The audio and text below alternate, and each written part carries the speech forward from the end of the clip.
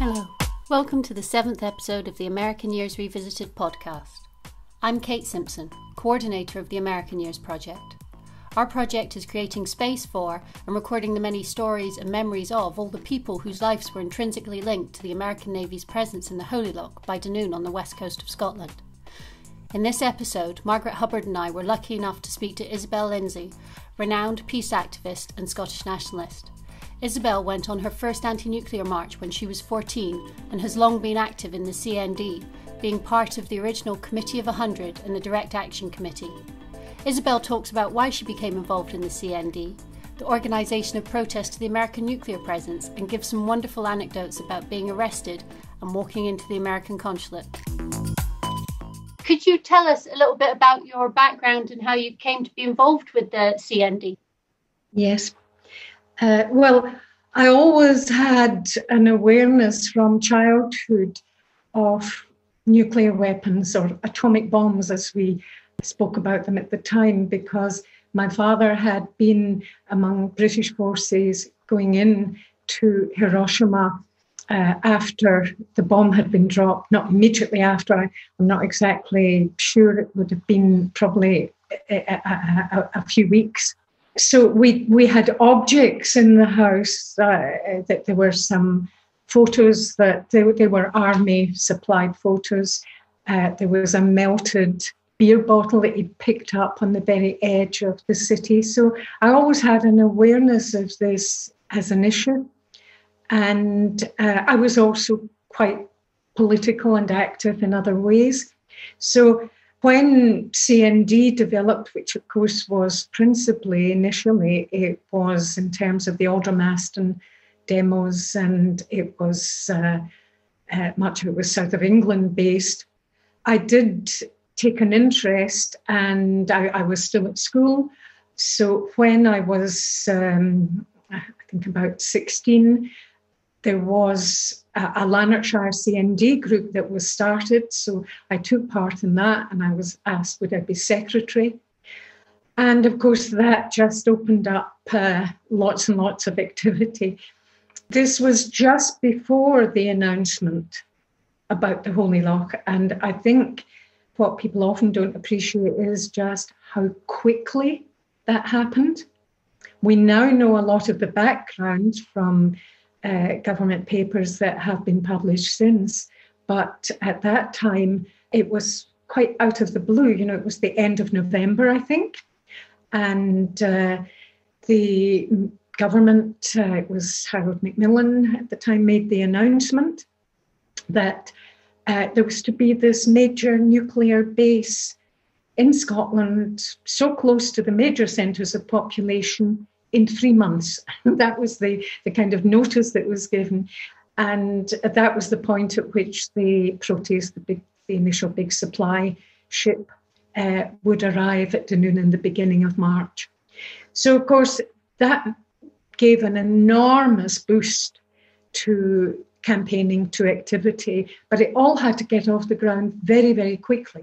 Within weeks, or probably a couple of weeks, there was a big demonstration in Glasgow, Scottish CND, but with the help of the STUC, Iona Community, a number of other organisations helped to organise that.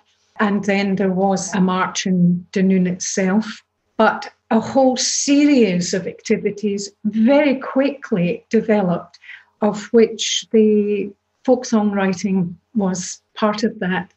And it was a small group who did that. Maurice Blythman, Josh McCrae, folk singer, John Mac Smith. There was a group of them who just got together and wrote these songs. And they had a very particular approach. I mean, they did say to me that they did not like the hymn-like protest songs that were predominant in the south, in England, H-bomb thunder and things like that. That the thing to do was to have a proper Scottish approach. And it was defiance, it was being cheeky, it was humour. And of course that with Ding Dong Dollar and the Glasgow Eskimos, all these kinds of songs But they were literally songs that they would sit down together, they would compose, I think nearly all to popular tunes, and then the next day or two they would try them out on people. And next demo, next March, we were singing them.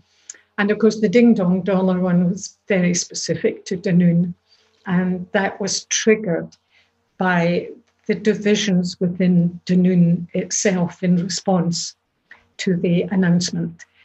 Those who saw it as an economic opportunity, and those who saw it both as a threat, but also on principle, who were opposed to nuclear weapons. And Ding Dong Dollar was specifically designed to address that split in Dunoon. Did you have a lot of contact with protesters in Dunoon? Was there a CND in Dunoon? As far as I can remember, there was not a group. At that time, Scottish CND was not large. It was reasonably active, but it was the arrival of Polaris itself which gave the organisation a very big boost. So as far as I can recall, there wasn't a Dunoon CND group. One of the strongest opponents that I remember, and met, and we did press conferences together on a number of occasions, was Margaret Robertson of the boat building family at Hunter's Quay. And she was a grandmother, and she really took a lead and was very outspoken in opposition. But of course, against that, we had a lot of local shopkeepers and taxi drivers and others who saw this as a prospect for the town. And of course, we were just at that point. We weren't into the period of maximum decline for the Clyde holiday areas, but it had started. The overseas holidays had started. And of course, people were looking at very much a town in decline at that time. And this was seen as an opportunity for a number of people, a number of the businesses there. But feeling was divided.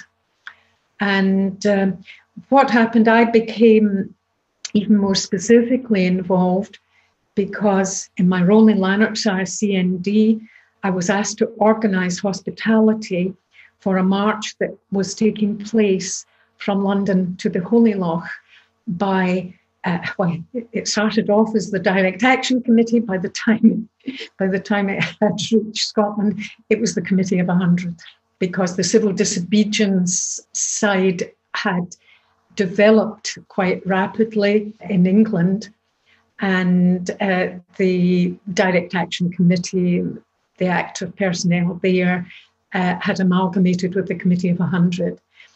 And so I had to organise accommodation for them when they came through Lanarkshire. That included in my own house, my parents' house, because I was just 17, I think, at the time, 16, 17. I remember going to see McNigahy. Of course, there were still many miners' welfares throughout Lanarkshire, and he just said, fine, no trouble. The miners' welfares, will put them up anywhere where there is one. And of course, one has to remember that at that time, although we're now used to the churches being very supportive of the anti-nuclear movement, at that time that was not universally the case. The official position of the churches was not anti-nuclear. There were some ministers who were very supportive, who would offer their church premises, but there were others who were not. And it wasn't till many years later, into the 80s, that George MacLeod, at long last, succeeded in getting an anti-nuclear position adopted by the Church of Scotland. And at the same time, the Catholic bishops in Scotland issued quite a firm anti-nuclear letter in opposition to nuclear weapons. That was in the 80s, so it was about 20 years after. In the process of meeting the civil disobedience people, I joined them in the last part of their march. I think it was just from Paisley to the Holy Loch. I got to know them, and there had been a decision to organise a large demonstration. Committee of 100, this was at the London end, had decided to organise a large civil disobedience demonstration in September at the Holy Loch. And they asked me, would I help? So I spent my summer holidays there just before going to university in October, working and organising that demonstration. And we were given the premises, an office. Believe it or not, the ILP, the Independent Labour Party, still existed at that time. And they gave us an office in Glasgow to work from, and there was a full-time worker came from London. But of course, before that, in the final part of what was the first sit-down, which took place at Whitsun at the end of May in 1961, we had a lot of activity running up to that. And that's where the Glasgow Eskimos came in, because there were a number of activists, most of them were from down south, and who'd been involved on the direct action civil disobedience side down there. But they came and they went out in their canoes to challenge the submarines and the Proteus. And that's where Captain Lanning of the Proteus dismissed them as a crowd of Eskimos. And of course, immediately the folk song writing team took hold of that and said, right, the Glasgow Eskimos will gaff that naff called Lanning and will spear him what he blows. So it was very quickly reactive to events.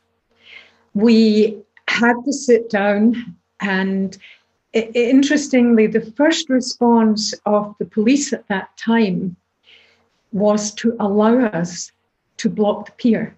We did block the pier. I would say there were probably about maybe 90 or so of us, but we did completely block the pier for 24 hours because the police made the decision not to arrest anyone at that first civil disobedience demonstration. But there were still sailors who had to get back onto the ship and to use the pier. So there were actually at times a number of sailors clambering over us and completely disoriented. I mean, it wasn't that they were hostile as such. I think they simply did not understand what is happening, what is this? And I do remember that I was sitting beside a woman, I think in her 80s, a Quaker from Yorkshire, I think, who said to me, she said, "Dear, just smile nicely at them and it will make them feel worse." So, but they allowed us to sit there to finish the 24 hours. The hotel across the road, down a little bit, allowed us to use their toilets, so they weren't hostile. And so that was the first civil disobedience side there. Obviously, in between times, this was late May, but in between times, there'd been a number of other demonstrations at Dunoon and in the town. And I think opinion had probably started to harden a bit or to polarize, as very often happens. Certain things had started to happen, did get, I think, a bit worse. I mean, that's making a value judgment. But it became a bit of a target from the sad prostitutes from Glasgow coming over on the ferry because they saw new opportunities. And the local taxi drivers, of course, it was a big, big expansion of business for them. So there were certain tensions there, but by and large, although there was obvious hostility directed to the political leaderships in both countries, we might be critical about senior military figures, but not in relation to the ordinary sailors. I think people just realised they're just doing a job as they see it. Yeah. one instance where I still couldn't say whether this was genuine or whether it was something, shall we say, on the security side. But there was one instance where a few of us were just camped down the road a bit from the base. It was just a smaller weekend protest. And there was a well-educated sailor who came down and chatted to us and said he was uncomfortable about nuclear weapons and what was happening. And one of those in the group said, well, look, come back and have a chat. If you're coming into, in this case, it was coming into Hamilton, said, come in and, come for a meal and talk, which he did. We had a long chat about the issues and where people were coming from. Now, I still do not know, obviously, whether he seemed very genuine. He seemed aware of the arguments, the moral dimensions. But of course, it could also have been someone from the security side seeking information on background. But it didn't matter. I mean, we weren't concerned. As far as we were concerned, we'll talk to anybody. I just wanted to ask what you thought about why the police didn't break up the protest. Was it because they were aware the media were there as well, or did they just think it was best to let you get on with it, so to speak? Yes, I know. I'm sure this was a policy decision because it was a very different decision they made in September at the demonstration then. And I'm sure they made a policy decision in Scotland. Remember, the Scottish police had never really come across the concept of non-violent civil disobedience before. The whole point about the sit-down, and this was explained to everyone, the whole point about the sit-down is that you are not a threat. And I think they made the decision, I'm sure it was at a policy level, that it would be less trouble just to say, just leave them there and don't do anything. They had seen the big demonstrations by that time that had taken place in February in Trafalgar Square in London with about 3,000, 4,000 on the second one, I think. The big mass sit-downs and the arrests that had taken place there. And all the problems, of course, in processing people and having to carry them away. And I think they decided that that probably was not worth it. Now, what happened over the summer is that other protests continued on the civil disobedience side, more specifically direct action side. We were organising this big demonstration for September. We worked on this all summer. We were getting more and more support. Our aim was to try to make this, to try to get away from, this was a constant issue of the kind of beatnik issue. I don't think we had at that time quite caught up with what was to happen a few years later in the United States. We weren't quite flower power or that kind of thing. But there was a lot of pressure there, which was not all that successful, to try to get people, dress like ordinary citizens, don't look as if you're fringe. We were very keen for the September demonstration to get a lot of people who would be seen as very ordinary Scottish people sitting down, not exceptional ones, not just religious ones, but very ordinary people. And we were getting a lot of support. We had promises that had amounted to about 800 of people to sit down and block the pier. Now, of course, what happened for that September, I was through the night. It was rather more than that, because just a couple of weeks before, in August, about 30 odd of the key leading people, including staff of the Committee of 100, were due up in court for earlier demonstrations, and they were imprisoned, including Bertrand Russell. Now, because of his age and because of all the fuss, he got out after a couple of weeks, but others, including the other person, Douglas Brewood, who had been organising with me over the summer in Glasgow, were imprisoned. So, of course, that meant all the staff, the other organisers and leading figures in the Committee of 100. By that stage, early on, I'd been asked to go on to the Committee of 100 and be one of those. It meant that I was left in charge. And there were a number of others who came up from the south, but they hadn't been involved in the organisation over the summer. Anyway, what happened was that we had this tremendous storm on the Saturday. And you can imagine feelings when we heard the ferries could not get over. One got over and the ferries couldn't get over, and a number of the buses were taking the long road out. But it meant there was a march, a fair-sized march.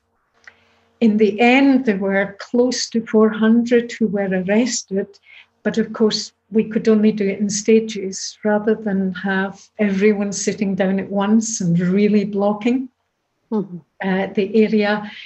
Fewer managed to get there, but they got there in smaller numbers, by cars, by buses coming around the long road. It was still the largest number, I think, that's ever been arrested, in Scotland on a civil disobedience demonstration of that kind. And it did get a lot of publicity, a lot of coverage, although it was, in our eyes, it was so much less than what we had anticipated.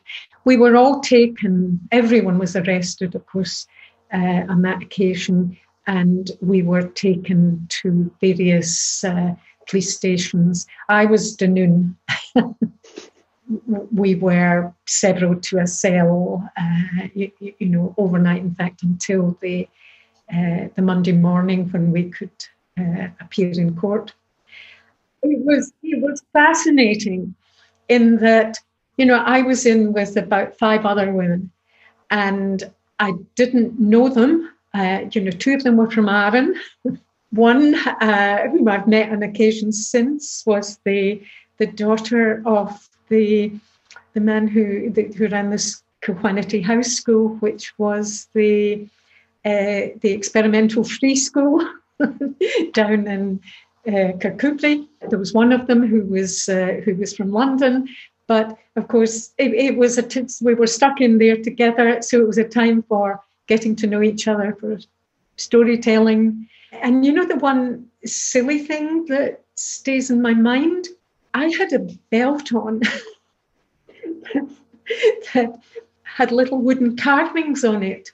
And one of the women looked at it and she said, when you look at that closely, it's really nice. She said, if you weren't stuck in a prison cell with nothing else to do, you wouldn't look at details like that, would you? It's something I've often remembered. It is quite true. If you're perhaps relevant to lockdown, that if you're stuck in a place with nothing else to do, you start to notice things that you wouldn't notice before. And I do remember Pat Arrowsmith, who was a very well-known direct action campaigner. She had been involved in setting up the Direct Action Committee, very militant over the years, very strong personality. But since I had been left in charge, the 2 days before, I had vetoed the use of canoes on the Saturday of the demonstration. I think I was being a bit too concerned about image, that the image has got to be, this is Scottish working class. sitting down and demonstrating. So we don't want the image of people who are on the fringes of doing things that are a bit mad. So I had vetoed it, and I had a great, huge argument with Pat, who had come up and said, this is terrible, we must have them. And eventually I said, no, we're not having them. Remember, I was just 17 at the time.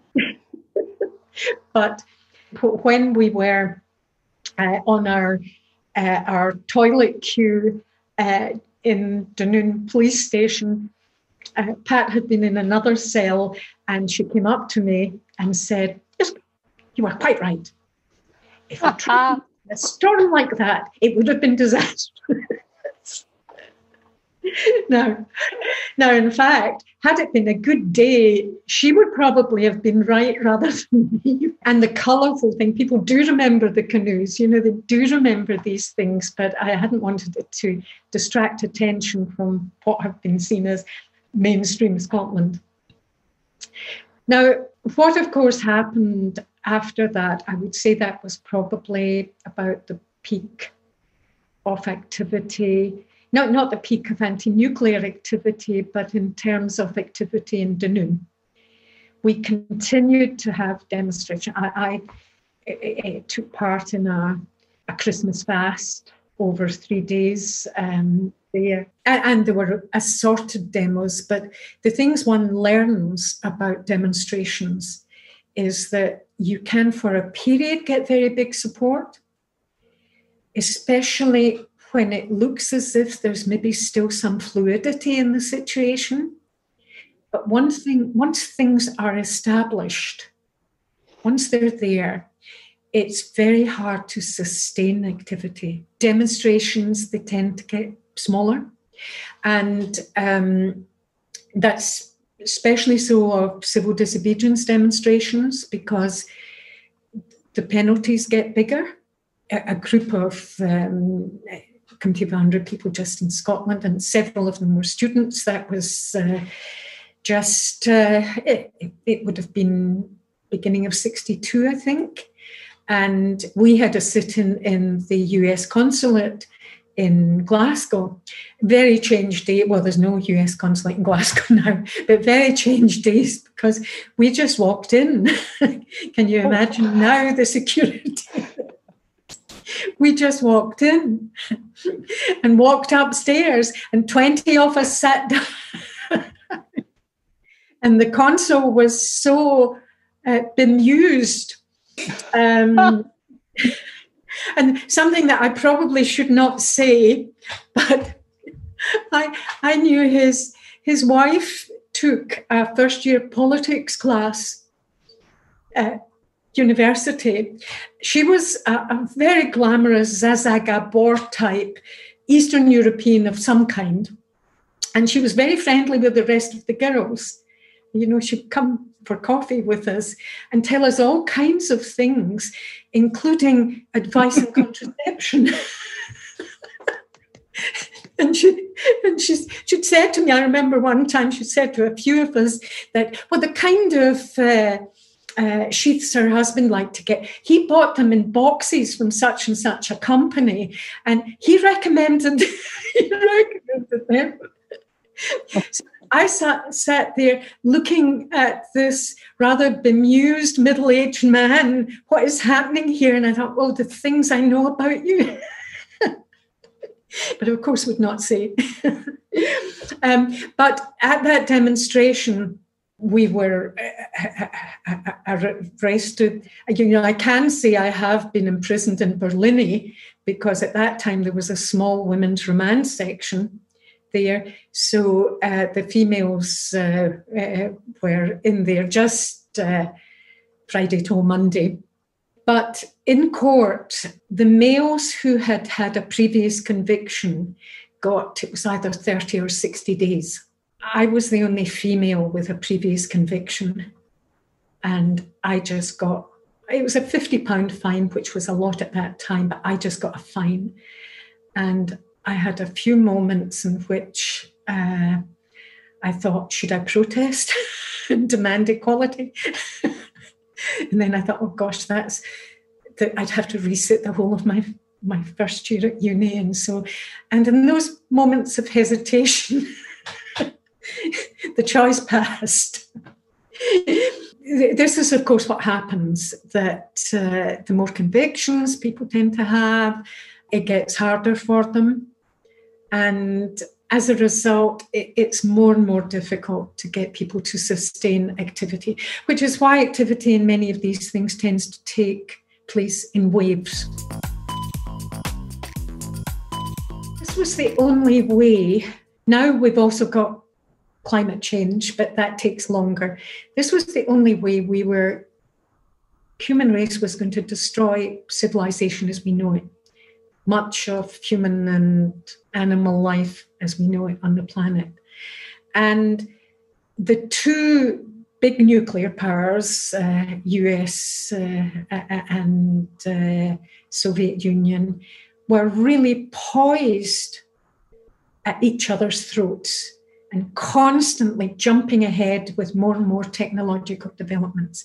But it was the utter horror and the knowledge that decisions in this had to be made in moments. If you thought there was going to be an attack on you coming from a nuclear missile, you either had to make a decision in a few minutes that you were going to press the button and do the same, even though you didn't know for certain if it was going to happen or it was a mistake or whatever. And just the enormity of it, not just then, but now, and people are so complacent. And of course, we had the standoff in the Cuban Missile Crisis, but we were existing in that kind of atmosphere all the time with threats and counter threats.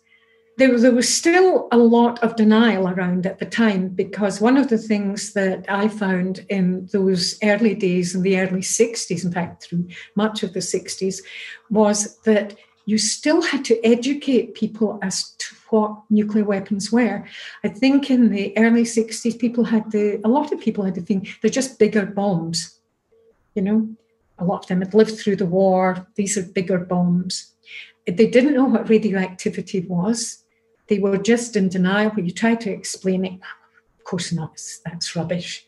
But on the other hand, there were other people who did have an understanding of the implications, and the implications were and are so horrific, and so much power on a tiny handful of people making that decision. And there is no historical precedent. I mean, there is a historical precedent for terrible and awful brutality, but there is no historical precedent for something that can destroy civilizations by human choice in a matter of moments.